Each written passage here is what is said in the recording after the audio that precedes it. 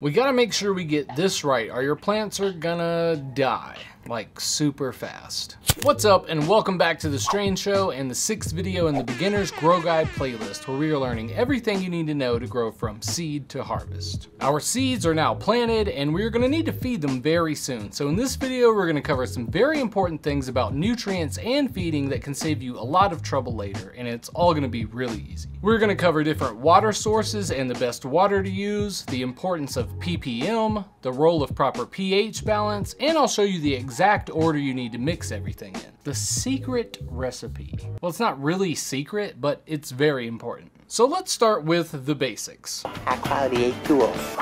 You might think that the water you use doesn't matter, but the type of water you use can affect how you mix nutrients and the quality of your final harvest. The water that most of us have cheap and easy access to is just regular old tap water. And tap water can work fine, but there are some things you should remember when you're using water straight from the sink. First, we have chlorine, which is commonly added to the municipal water supply as a disinfectant. Chlorine can make water safe to drink, but it can also kill off beneficial microbes in your soil that are great for your plant. Some people will leave their water out in an open container for a day or two before using it in hopes that all of the chlorine will just evaporate, but lots of different water supplies are now also adding chloramine as a disinfectant. Chloramine can also kill your microbes, but unlike regular chlorine, chloramine doesn't just dissipate through evaporation, and it can stay in water for much longer periods of time. So if your tap water contains chloramine, just letting the water sit out to evaporate probably won't be enough to remove it. But if you aren't growing organic, or you're not using soil that is pre-amended with microbes, or you're not adding some type of beneficial microorganisms to your nutrients, which a lot of beginners aren't, killing off your microbes might not really be that big of a concern. But that isn't all that is in your tap water. If I look at the readout for what is in the tap water here in Denver, we have trace elements of fun things like fluoride, nickel, lead, and sometimes even runoff from herbicide. And some cities can be much worse. And depending on what's actually in your tap water, this could be of concern because cannabis plants are what are known as hyperaccumulators or bioremediators, which is just a plant that can break down or remove like pollutants and toxins from the soil or from the air. Cannabis absorbs things like these heavy metals from the soil really well, and it holds them in the plant. So if you add water that has heavy metals or something sketchy in it, it could end up in your final product. And a lot of this stuff that can be in the water you really don't want to be smoking. Another popular option for growers is reverse osmosis water. Reverse osmosis filtration is a process that uses a special membrane to remove impurities from the water. Water is forced through the membrane at high pressure, which traps contaminants and allows only pure water molecules to pass through. The process can remove a variety of impurities from tap water, including dissolved salts, minerals, metals, chemicals, and microorganisms. The RO filter will remove lead, chlorine, arsenic, fluoride, nitrates, and bacteria. And the result is clean, safe, and great tasting drinking water. It's also really clean water that you can use that makes sure nothing weird from your tap water gets absorbed by your plants and contaminates your medicine. I have a video all about how this can happen and cause plants to fail testing because they had contaminated water or soil that I will link up there and in the description, but I don't want that in any of my plants, and that's why I use an RO filter. I have this one from NU Aqua that I will be doing a video about very soon. And you don't have to use this your first time growing, you can definitely get by without it, but it just makes me feel better knowing that my water is clean to start with, and it actually makes feeding my plants easier in some ways too by helping me with our next topic, which is ppm. So there are two ways to check how much nutrients you are feeding your plant. You can test the EC, or electrical conductivity, or you can test the ppm, which is parts per million. And this can start to seem overwhelming to a beginner really fast, so we're going to keep it super simple and just focus on ppm. I'm going to tell you all you need to know really quickly and simply. ppm just shows how much stuff is in your water. And tap water can have anywhere from 100 to 500 ppm of additives or contaminants, or maybe even more. But filtered water like RO water has basically nothing in it but pure water, and it is usually under 10 ppm.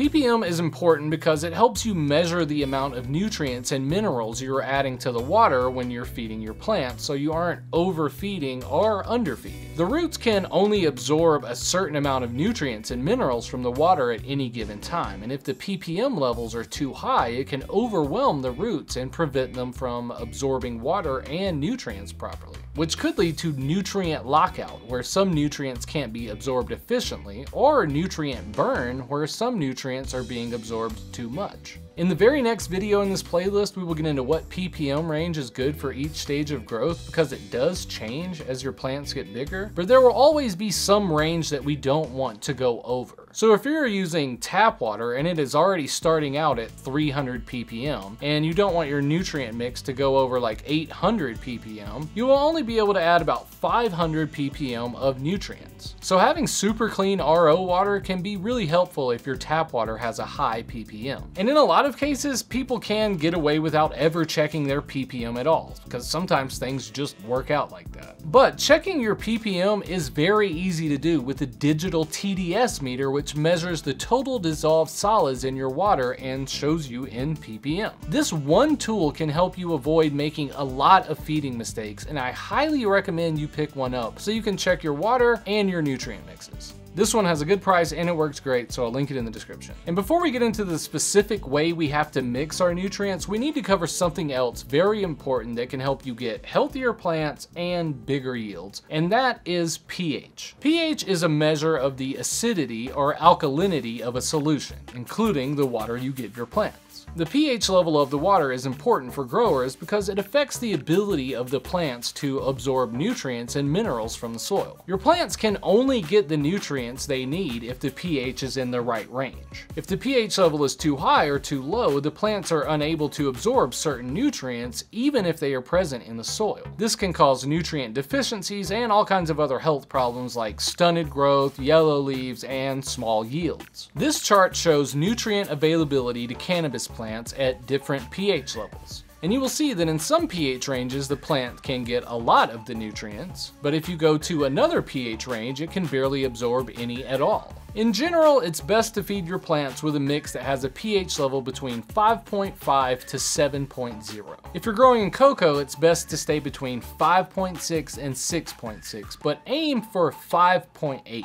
If you are using soil, you can go a little higher, like 6.0 to 6.5. And you will measure your pH with another electric pen like this. It looks just like the TDS pen that shows us our ppm, but this one measures pH instead. And we will adjust our pH by adding just a few drops of our pH up or pH down solution that we covered in the last video. But don't adjust your pH yet, because there's actually a very specific order that you have to do everything in when you're mixing all of your nutrients. We covered the types of nutrients we need in video number 3 in this playlist, but we haven't covered the very specific order in which we need to add everything into the water. We can't just add all of our nutrients into the water in any order we want. We need to mix everything in the correct order to make sure none of our elements bind together, making them harder for the plant to absorb. Besides our base nutrients, we might be mixing in a CalMag supplement, maybe some silica, you might add bloom boosters in flower, beneficial microbes, and your pH up and pH down. And we're gonna go week by week on exactly what to feed your plants at each stage of growth in the next videos in this playlist. But every single time we mix our nutrients throughout the entire life of our plants, we will always need to mix our nutrients in this specific order I'm about to show you. And this involves a lot of mixing, which is something that is easy to do just by stirring if you're only going to mix a few gallons of water at a time. But if you're growing multiple plants in good sized pots, you're going to be mixing a pretty big amount of water.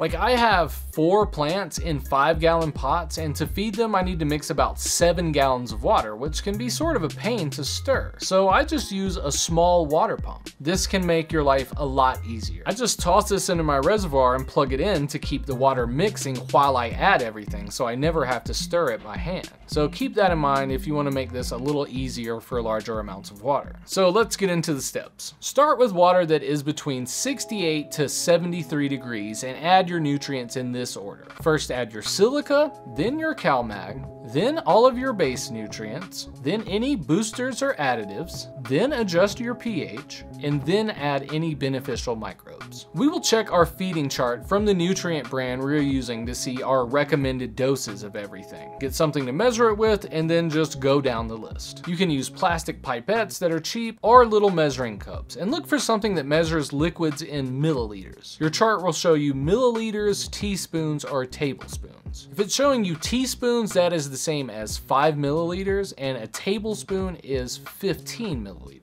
If you're using silica, add it first and mix well. Then add your CalMag and mix it well too. Then add your base nutrients one at a time, mixing good between each one.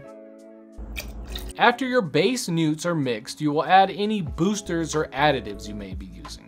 And again, mix everything up really good between everything you put in. And use clean pipettes or just clean out your measuring cup between everything so you don't accidentally mix anything together before it gets in the water. Everything needs to be added to the water one at a time, then mixed really good before adding the next thing. After all of this is mixed together really good, you can use your pH pen to check what your pH is. This will determine if you need to use your pH up or pH down solution. And this pH adjustment stuff can do a lot with only a few drops. So add it into your mix very slowly. Just add a very small amount, like a few drops, and then mix it really well and give the mix like 5 minutes to sort of settle out and reach the new pH level. And then test the pH again until you get it right. Lots of growers will even dilute the pH solution in plain water, then add a little of that water instead of adding the pH solution directly to the reservoir. So instead of taking the pH solution straight from the bottle and then putting 1 drop into the nutrient mix, you could just take your pH solution and then put 1 drop of that